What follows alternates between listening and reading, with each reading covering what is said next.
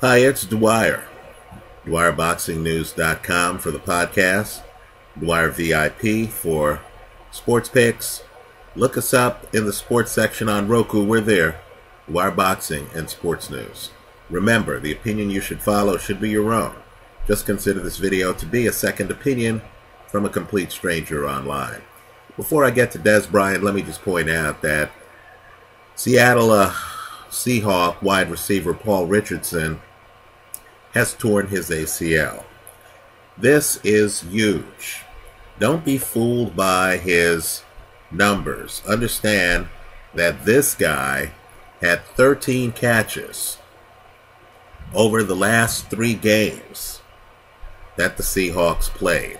Understand, too, that this guy is the primary kick returner for the Seattle Seahawks, right? He was averaging 23.5 yards per kickoff return during the regular season. So just from a special teams perspective, this is a big loss. Also, just from a here's who's hot for the postseason perspective, right? Think Trent Richardson's backup for the Indianapolis Colts, right? Think Devontae Adams for the Green Bay Packers.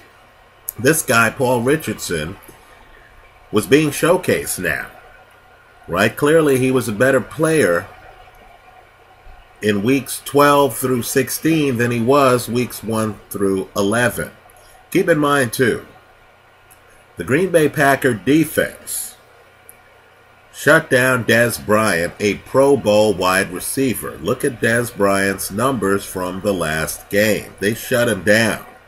Right, I'm just telling you that if you look at Seattle's wide receivers, they don't have a Dez Bryant on that team, and their depth just got a whole lot thinner. A guy who was catching multiple balls on average per week is now out, right?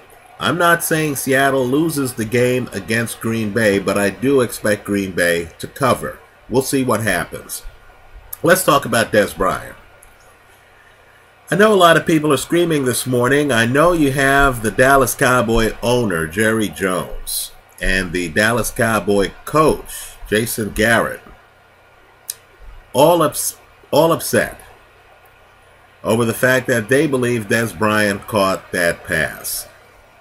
You know, understand the rules are pretty clear-cut, right? Just think in terms of common sense. If you get your hands on a ball and then you go to the ground, right? What the rule says in essence is you can't have the ball hit the floor and then have you lose control of it, right? That's the rule in a nutshell, right? The ball can't hit the turf and then you lose control of it, right? If that happens, it's not a catch. Now let me just say this too. This very scenario happened to Calvin Johnson just a few years ago. He was in the end zone, he caught a ball, right? Looked like he had secured it. But when he fell to the turf, right, the ball actually touched the turf. He actually lost control of the ball for just a minute and it touched the turf. Now, people here analyzing this Dez Bryant play are looking at the wrong metrics, right? They're making the argument that, hey, he was in the field of play, right? The rule still applies. The ball can't touch the ground, right? And you lose control of it when it does, right? It can't. So the fact that he's in the field of play doesn't change that. You have some people saying, hey, you know, his arm was on the turf.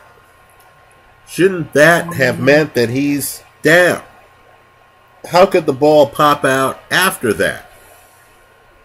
Well, understand, he's still on the way down, right? The rule is that if the ball hits the turf, as he's on the way down trying to establish possession, right? Then if his arm touches the turf, he still hasn't established possession. This isn't a runner whose arm touches the turf and he's down by contact.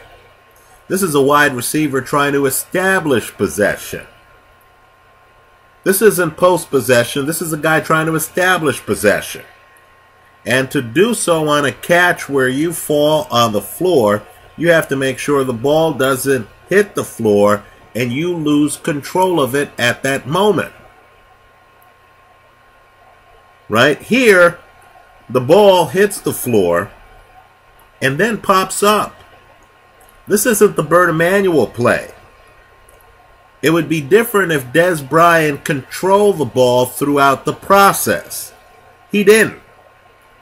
The ball hits the floor and then pops out of his hands. There's a moment there, folks, where the ball after it hits the floor is not in Dez Bryant's hands. So it's an incomplete pass. You understand?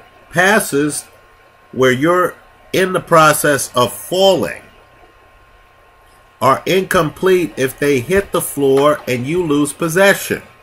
You have to maintain control throughout.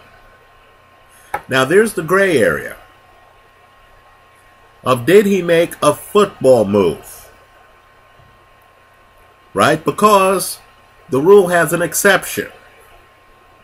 If he catches the ball, has possession, then sticks it out to break the plane of the goal line, right? Then, the ball falls out of his hand after he breaks the plane. Okay, that would be a touchdown, right? If he has the ball and then he stiff arms the other guy and pushes the other guy off of him, and in the process of doing some football move, the ball pops out, okay, then it's a catch. I don't see any evidence of that on tape. Right? Looks to me like his momentum's just carrying him forward. Right? He doesn't have a chance to stick the ball across the goal line. He doesn't. So I'm not sure if I fully understand what the outcry is about. Immediately before this play, everyone understood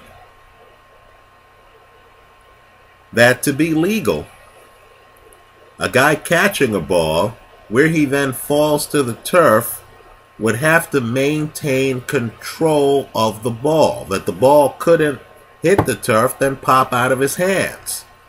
We all knew that before the play.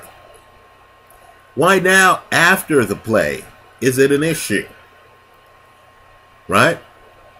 Did the ball pop out of his hands or not after hitting the ground?